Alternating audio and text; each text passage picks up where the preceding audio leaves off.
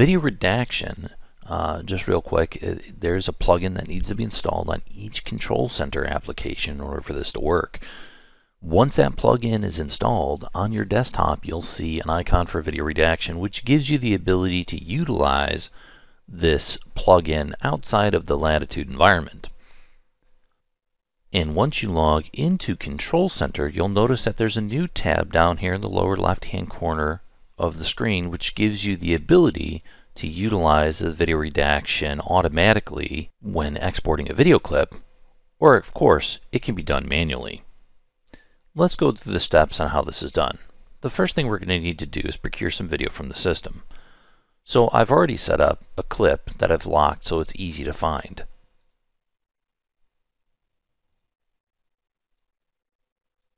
Now that we have a clip, let's go ahead and let's export this clip. But before we do, we'll go back to the Video Redaction tab and check the Auto Start on Export box. Now we can go back and start the export. A couple of things to keep in mind. You will need to export this in MP4 format, as our DVT proprietary export format can't be utilized with video redaction. So if you do need to make that change, before you do the export, make sure you go into the advanced settings and double check to make sure that we're set to MP4. We'll give this clip a quick name, and we can start the export process. So what you'll see is as soon as the export process has been completed, the video redaction application will start up and will load on top of Control Center. Now that we have our clip loaded up, let's take a couple of minutes and look at the tools that we have to redact certain articles from the image. The first option that we have is the little plus button up here at the top right hand corner. This gives you the ability to do what's called a manual reduction of either an object or a person, which means if there were a license plate in the image or a sign or something that you didn't want to be visible after you produce this video and send it to the recipient, you can remove that from the image. We have an auto face redaction option. We also have an auto body redaction option. There is also the ability to merge redaction paths. So if an individual walks back and forth in and out of the view of the camera a few times, it would be seen as multiple faces, and you can merge those together so that there's only one redaction for one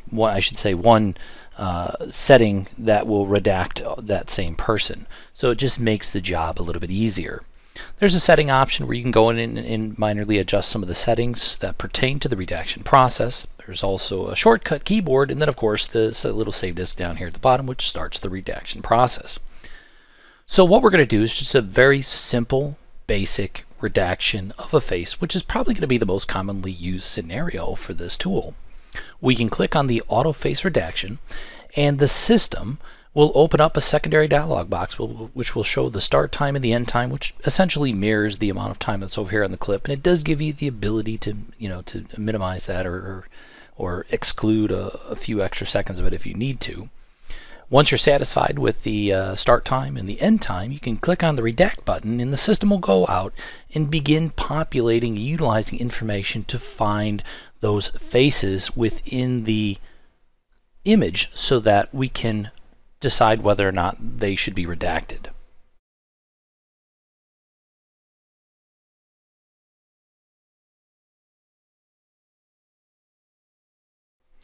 Okay, so now the system has returned some data that we can see on the right hand side of the screen.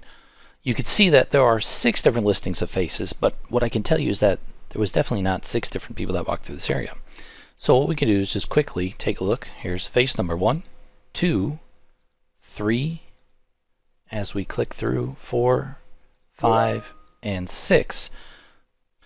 So with these 6 images, we can see it's the same person, and we can do something that's very simple here. We can do what's called a merge redaction path. So we can go through and say these individual faces are actually the same face. So when we merge all of these together, it makes our life a little bit easier. So we merge this, and now it's actually just one image up here at the top. So now that we have that single face that needs to be redacted, we can simply just go right down here to the bottom click on the Redact button, and this, with a quick click of the Yes button, will start the redaction process of the video.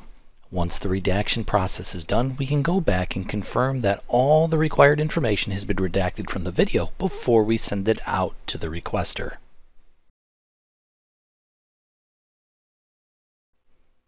Okay, so now let's bring one of the video we just redacted back into the system so we can take a look at it and make sure that it's set up. And of course, you can always go to the folder where the redacted video is stored, and you can view it from that location, or you can simply select the folder and bring it back into the system.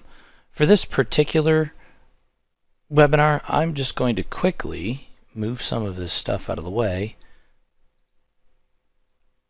and we'll go over to our exported folder so you can see how this is positioned. And you can see that we have a new folder for redacted videos.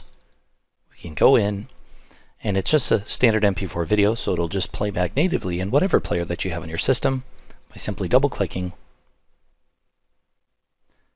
And now we can watch that video clip with the redacted information.